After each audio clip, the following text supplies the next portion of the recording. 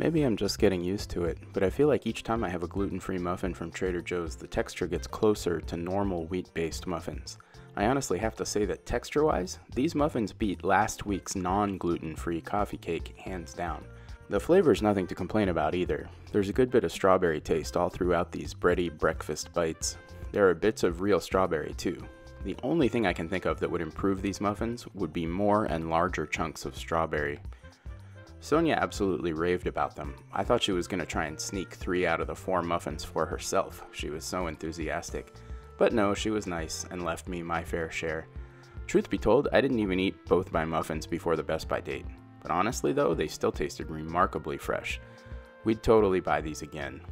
$5.99 for 4 big, filling, gluten-free muffins.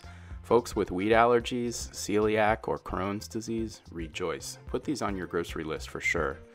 Put me down for a solid 4 out of 5 stars. The beautiful wifey will go with 4.5 on Trader Joe's gluten-free strawberry muffins.